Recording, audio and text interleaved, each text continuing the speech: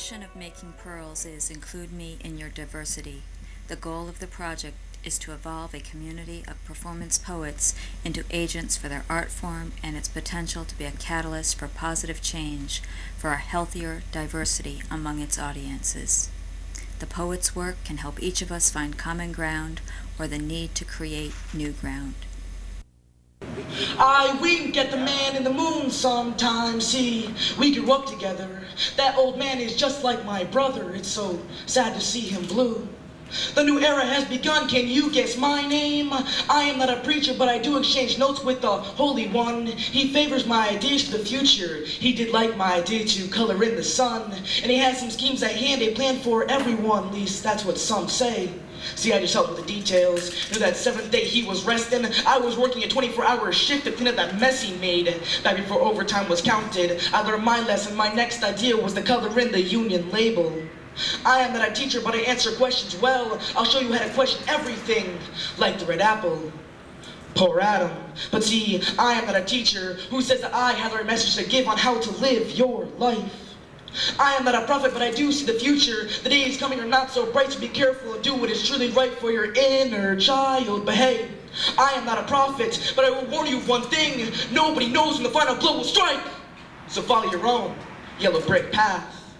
I am not an astronomer, but I do look to the stars for guidance, not science, just reliance, because I know they will always be there, like any true friend. But you see, I'm not an astronomer. Some people follow stars, but I've been known to skip a few. I just look to the stars for guidance. Consider wishing upon a star sometime, even the ones that fall to the sea. I am not a believer, but I do pray that I'll have a coat like Joseph someday. But you see, I don't want it like some false idol. No hopes there. See, I know I once was one, but I was melted down. So you see, I am not a believer. Too many false idols in this here world. See, I'm just praying for my colorful coat. No, I am not a mistake. I was born for a reason, with a mission and a season. A will to get going, a fire burning through me which says, no, I am not a mistake. I am winning lottery tickets, and I'll have my chance to cash in. But everybody's got an opinion. You may even think God is writing the story around here. Who knows? You may be right, but I'm the one telling it. No, I am not white, and how could I be? There seems to be too much rhythm in me. In heaven, there are no races, no division. Something me and God are working out for the world, but it will take time. Heaven is a nice place, they say. God might even let me in one day when my job is done. See, he promised he will show me the way, but see, I am not white. Though my skin may lie, how could I be? I've been resurrected so many times I barely exist. It's hard to find my soul in the midst, but it's there, and it's not white. I am all the colors of the world put into one. Hell, until a blood test, God thought I was his son. He named me Skittles for all the colors of the rainbow. Because of my birth between the never-ending rain shower and the yellow sunshine. That was my true moment of color. Even Noah took it as a sign of peace to come. The new era has begun. I wink at the man in the moon sometimes. See, we grew up together. It's so damn sad to see him blue. Do not worry, my friend, the world will not come to an end. No more black and white, Skittles is coloring the world. And see, I intend to make things right. Let me say that blank stares may abound as round as zeros rise in the eyes of misunderstanding. Therefore, I feel most comfortable speaking in tongues. I wake up yesterday and I need some space. You know, it's one of those mornings when you need some room to move. So I call out of work, jump in the shower, get dressed, and boogie down out of my apartment building to the street. Yeah, the street, this is a city, you know, cement, glass, and glitter. Anyway, I'm walking along the sidewalk, and on the pavement I see 6 cigarettes, fresh, unsmoked cigarettes, set meticulously side by side. Next to the cigarettes are 2 quarters. One of the quarters is leaned up against the gray marble wall. I look around. No one in sight. Hey, this is the city. A block farther, I meet a homeless woman living in a box. Seems like a nice enough person, so I tell her about the 2 quarters. I figure she can make up her own mind about the cigarettes. Off I go across the square and take a shortcut through the park where the grass is glowing like liquid green fire. There are crocus and daffodils around the marble statue fountain. Big buds on the trees. It's blustery but beautiful. It's May, spring, and that puts a kick in my step.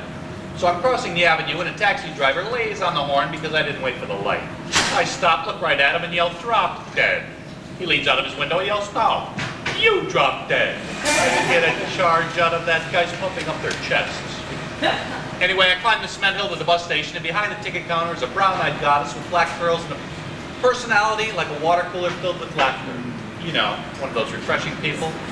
So I buy my ticket and board the bus. It's crowded, mothers with kids, businessmen, soldiers, sailors, a few grandmothers, and some young people. The kind of a crowd you can study while the bus cruises through the city. But then my attention is drawn outward, and I watch through the windows as we roll through the train yards. And I'm reminded that my father, my grandfather, and my great-grandfather were all railroad men. And I think of my mother and her people, how they immigrated down from French Canada and over from England, and all the struggle and hard work that brought me here.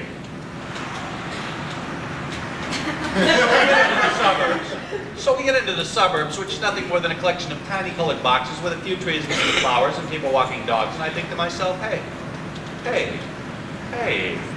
people really do look like their pets. Everyone here looks like they're spayed and neutered. Well, we roll a ways down the highway, and finally we get to the coast, and that's where I get off. Because if you need to breathe, if you need some elbow room, if you need to know there's still enough space for everyone, get down to the sea. Diaphanous diamond sunlight glitters on the hard blue swells. Gulls careen on the wind. Crisp salt air, and out there on the horizon, the blue, blue edge. Well, I haven't had anything to eat yet, so I find a vendor. Turns out to be a guy from Corsica, and that's interesting, so we talk a little while I finish a couple of hot dogs and a soft drink. Then I say goodbye, stroll down to the beach, take off my shoes, and walk for miles and miles and miles on the warm sand. And I'm not thinking of a thing up ahead, I'm not looking back, I'm just there. Like this, but at the case now. I get home that night and I'm tired, so I go to bed and close my eyes, and I think to myself, well, that was a good day. Not special, I mean, nothing spectacular, but most days are like that.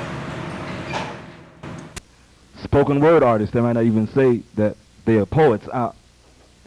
Personally, I say, don't call me no poet. This ain't no love song. See, Mama taught me that prayer changes things, so I'm praying for enough steel to keep it real. Because death is the only way out of here, but we be scared to leave our bodies. This body's been kicked around long enough, it wasn't supposed to last forever, and my soul cries out to be free. Besides, the only thing constant is change. So I'm sitting, meditating on the one, when a b-boy in his boombox scared my spirit guides away, and I'm lost in a rat race trying to buy shit my TV says I need to survive. And I'm struggling for freedom, but I can't define it anymore, so I'm on a vision quest trying to find a way out of this mess. I'm walking through the park, talking to the trees. They got a protest going on against giving up their lives for Cashmas, and the local snowmakers union won't cross the picket line until Santa kicks in with some kickback. So it's 75 degrees in New York in December, and it seems like the whole damn universe is under attack by the greedy as they plunder the world, exploiting the needy. So I'm rolling 7 ounces deep in mysticism. I meditated till the lights went out, but Con Ed wasn't hearing it. Not even an Om could cut the darkness. So I'm burning 7 candles trying to find the light of God inside, but she's busy down at the Salvation Army healing a bell ringer who was shot by a 10-year-old white kid with a Tech 9 from Oregon. Seems like Faith was raped of her charity and everything seems hopeless. So I'm hanging out in poetry circles trying to find the truth. But all I get is soft porn stroking my ego to erection with no satisfaction. Too many poets saying nothing well, but I'm looking for substance. Something I can take home. There's not enough meat to fill a doggy bag, so I stick to vegetarianism like a religion trying to ward off starvation. I'm chanting for peace and justice, but Kevin Banks was murdered by the new weapon of choice. A killer cop's 2-way radio to the head killed him dead. No backup needed, no caution heeded. And I'm praying for Buddha. He's laying face down, spread eagle on the concrete, jacked up by 5-0 on the corner of 112th Street. And it seems like the interest on karmic debt is higher than bail, so I guess he'll spend Cashmas in jail. The herb spot's been shut down to improve the quality of life for street corner pharmaceuticals who offer death at half the price, while the last legal drug dealers, local watering holes like the newsroom in the Bronx, offer 3-for-1 shots so rot gut watered down, except the poets like me who are banned for using the N-word because the owner is a nigger, but alcoholism kills your liver first. And it's easy to collect from the taxes of the dead, so I scream out other obscenities instead, like poverty and ignorance plus imperialism equals fascism, but justice turns a deaf ear to my fears. So I'm looking for a detox, for Jesus addiction. But the offering plate gets in the way because organized religion is big business, but nobody tells the poor as they pay and pray for more salvation from this hell we be living in. So Hail Mary full of gold, the Vatican's been bought and sold. We had homes and jobs before they brought us here. My ancestors built pyramids for years before picking cotton. Maybe that's been forgotten. Now I'm quoting Hakeem Adabuti saying, Jesus saves, Jesus saves, Jesus saves. Green stamps, but green stamps are obsolete, and the poor and the homeless beg for food to eat in this land of plenty when not a damn thing is free. So don't call me a poet, 'cause me, I'm just a pissed off brother with a pen. Wanting to be, not to be something for everyone else, feeling in shyness the pressure of his father's name, the name of a hero, the hero of a nation struggling with its own identity.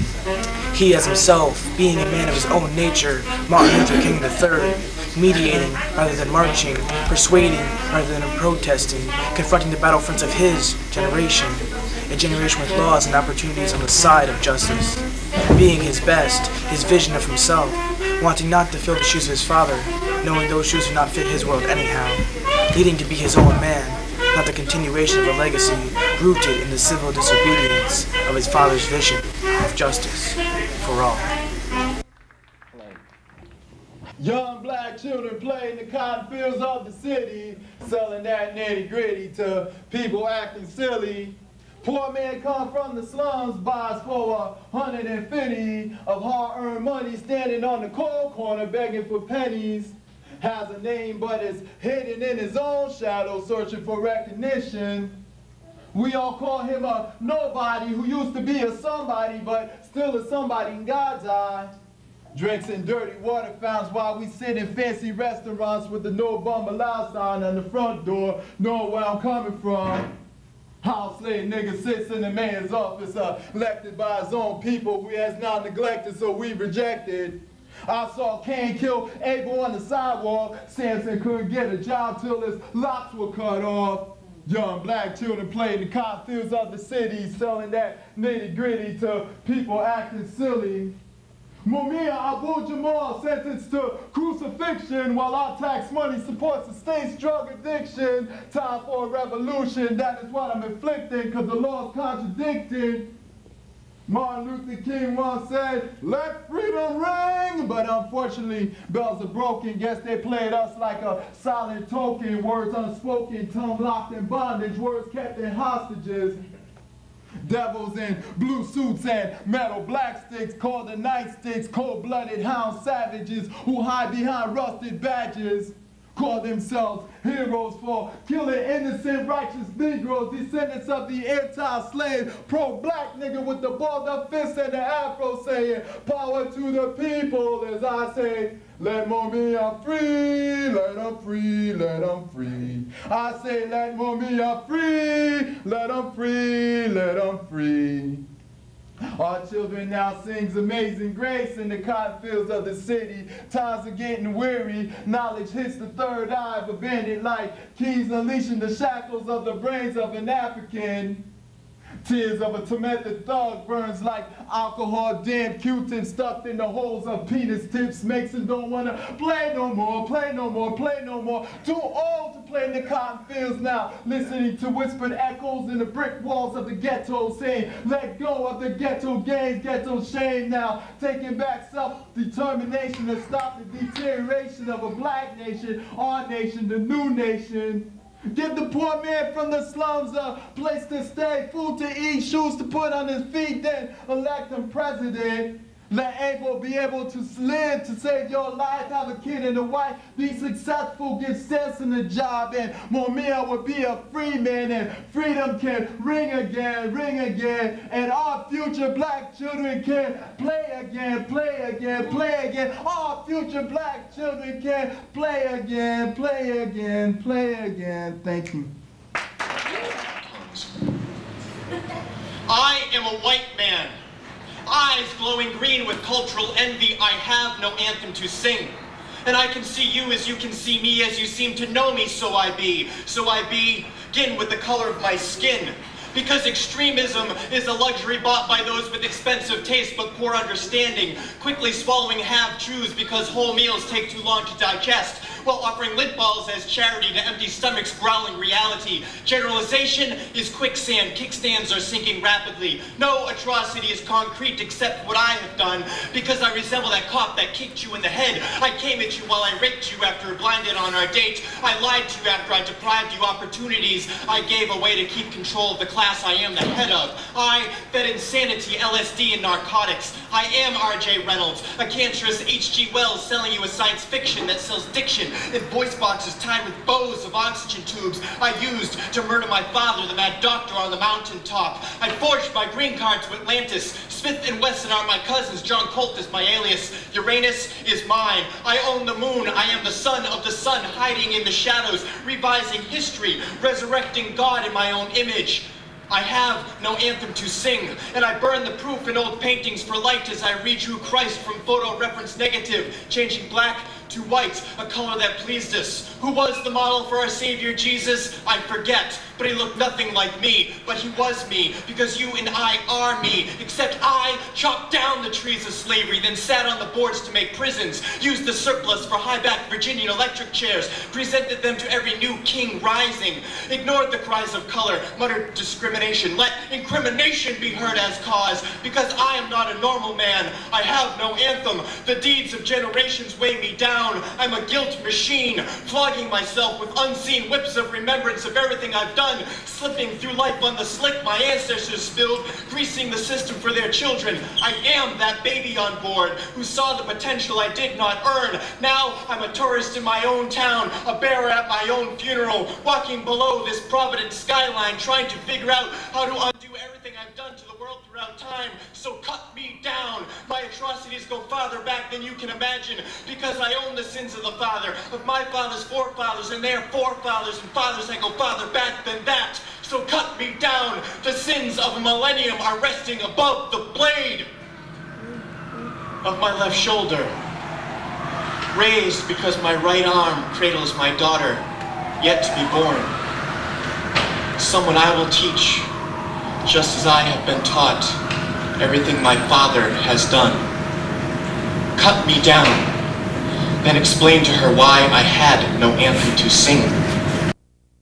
Your revolution does not include me. I fled my church around age 7, already believing from the priest sermons I would never make it into his heaven. Embryonic years of faith, my only oxygen. Faith became the obstacle in front of my optical in order to keep me grounded. In order to survive, to be alive, I thought I had to shut my eyes in blind faith, walk aimlessly, never shed a tear in fear a passerby might notice me. A park bench, my refuge. Me, a refugee, huddled in a ball as small as I could be, trying to disappear from God's eye. At age 5, I stood up in front of my parish, declared my love for the Creator, exclaimed God had called me, told me to breathe, breathe every breath, 3 breaths deep into my lungs before releasing air back into the world. Faith was my oxygen, the Lord, my wind song. Every time I felt pain, I believed it was a test. Every time I survived, one step further on my quest. Every time I bled, one more badge to wear with pride. Every time I smiled, one more time that I had lied. My faith began to weaken, failed me, looking for God's beacon hung from the stars in the sky, dreaming of streets paved with gold, and opportunities of hope reborn. I got a twinkle in my eye, envisioning rivers overflowing with a current of words that no one could control, believing if I could pour out my soul into my beliefs of corner stores that sold literature, preaching about the glory of life and not selling death at half the price, then maybe things could change. Maybe we could rearrange what we have turned our world to be if we could learn to breathe like God taught me, breathing every breath, 3 breaths deep into our lungs before releasing air back into the world. Then maybe we could come to understand all the mistakes that we have made. I still muse the idea of heaven's entrance being priceless pearly white gates where inside poets, prophets, sages, and blind seers rule the fates. How baby eyes did see, want a sanctuary, a white picket fence where inside things aren't as scary as they are from this park bench, where I can see our urban hell. Is this how God meant things to be? All I know is I was born to defy all rules cast on me, throw off the shackles of theocracy, tiptoe barefoot on the stars with Jesus himself and proclaim, I have repented all my sins, and cried crimson-tipped soul droplets, never asking whys, but answering amen and hallelujah as I read my picture Bible by the flickering street lamplight, hiding underneath this park bench as small as I could be, trying to hide from all that God can see. While I dreamt of my soul rising and singing, of my soul rising and singing and touching, of my soul rising and singing and touching and screaming, Father! Where no man dares to dream. At age 7, I was ready to flatline just to be reborn, disperse my energy to all living things and be immortalized as part of Mother Earth. But as I look back from the same park bench that hid me so many years before, I have only one conclusion drawn. I had to learn 3 breaths deep into my faith. God was with me all along. Father, I abandon myself into your hands. Do with me what you will. Whatever you may do, I thank you. I am ready for all. I accept all. Let only your will be done in me and in all your creatures. I wish no more than this, O Lord. Into your hands I commend my soul. I offer it to you with all the love in my heart, for I love you, Lord, and so need to give myself totally, to surrender myself into your hands without reserve and with boundless confidence, for you are my Father.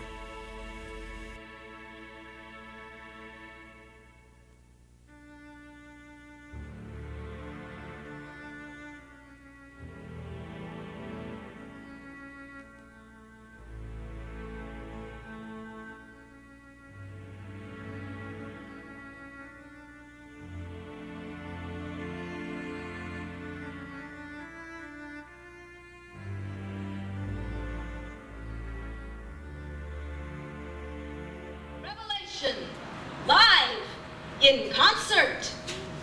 With a swift incantation over upraised sticks, he establishes connection to the source. 2, 3, 4, down comes the lightning, and the jolt of the bolt electrifies the band. The audience responds, stomping feet, clapping hands, eyes ecstatic, hair on end. And the truth of their word screams so loud it can't be heard.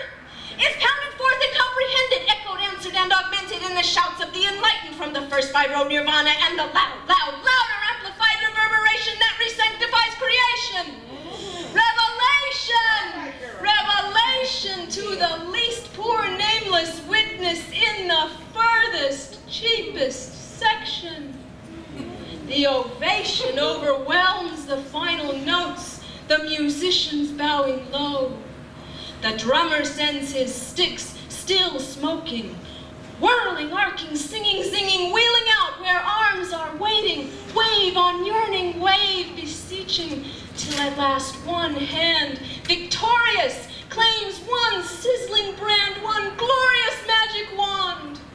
O most blessed of the faithful, who will stand in solemn vigil 2 whole hours until he signs it. For his signature upon it guarantees its power to heal all the broken souls in torment who could not obtain a ticket, who may touch this holy relic and by virtue of its magic be restored, sustained, consoled, until they themselves behold revelation. In celebration of Pham Te Kim Phuc, June 8, 1972, Vietnam. My eyes burn as I look at the photo, choking on the bitter smoke, following her down the road. She has ripped the burning clothing from her body. Non quoi, non quoi. Too hot, too hot. At 9 years old, she is not posing for the camera, smiling and playful. She is instead unthinkably exposed to the world, a stark reminder of the reality of war. Just moments before the button was pushed and the photo taken, the life she had known was irreversibly changed, as if it were the target of the napalm. And as she stumbles down the dusty road, arms open, face distorted with fear and pain and disbelief, she has no idea how many lives she is about to touch. He was 24, a soldier doing a soldier's job, when he pushed the button to order the bombing. And at 49, her screams still find him. That image remains a part of him like jagged remnants of shrapnel lodged deeply into his heart. And always, the weight of his accountability keeps him down, skews his balance, his ability to stand tall. She is now 33, a young woman and mother. And rather than allowing her past and her pain to surround her, rather than letting the flames engulf her own children, or your children, or my children. She instead places a wreath at the Vietnam Veterans Memorial and says, "If I could stand face to face with the pilot who dropped the bombs, I would tell him that we cannot change the past, but should do good things for the present and for the future to promote peace." And then, with the wall as their witness, he steps away from the crowd listening to her speak. And she opens her arms wider still and embraces him. Tenhua, Tenhua, I forgive. I forgive. The saddest sound I ever heard was wheelchairs rolling. The war goes on in silence here while they're patrolling the halls. All the veterans seem to be trapped in purgatory. All the veterans come to be captured by their story. Can the doctor save these eyes that cannot see their glory? That as red-blooded American boys these old men say they saved. What is it that I am mourning? The war goes on in silence here while they're patrolling the halls. Does television tell it all? Has war just become numerical? I put on his boots, go back, look down the hall. The saddest sound I ever heard was his wheelchair rolling. The war went on another year right here in this veterans hall. My daddy saw it all. His boots once covered with mud and blood, I now spit and shine. Are they mine? My daddy was a red-blooded American boy every morning. He was not a rolling stone, but one day he rolled away. Never came home. Rolled past his buddies down one long hall. Silent went his purple heart. Can the doctor save my eyes, take me from purgatory? There are no wheels on my chair. The war goes on inside me here. I stand in my daddy's boots. No purple in my red-blooded heart. Just my daddy's glory. The greatest fear I ever had, to be in a wheelchair, rolling. The war has gone into silence here, while night turns into morning. Stand tall. Child, listen up. Listen up. The most beautiful thing in this here world is you being yourself. My pappy taught me this truth. Pappy knows many things about fixing up and making things do what they are meant for, but like he says, fixing what was broke in him was the key. I'm here to tell you that man was ugly to look at, but he was beautiful. Made in China, bought in the US of A, parceled in the Midwest for the children in Rwanda. Lined paper, crayons, assorted rainbow colors, rulers uniting nations, number 2 pencils for a third world mission, and stickers, bright stick-on rewards for the children from their teachers, yellow, happy sun faces, and turtles dressed for combat, boldly printed, "Have a nice day." My son, he's in public school. He takes stickers for granted. He asked me to buy them more crayons. I wondered, with such a process, would they melt in the back of a truck in the Rwandan sun, much like those he left in my car? I bought more crayons, wondering all the while, would some Rwandan child color a nice day? The future is bleak. They're firing the poets today all across the USA. The mission of making pearls is include me in your diversity. The goal of the project is to evolve a community of performance poets into agents for their art form and its potential to be a catalyst for positive change for a healthier diversity among its audiences. The poet's work can help each of us find common ground or the need to create new ground.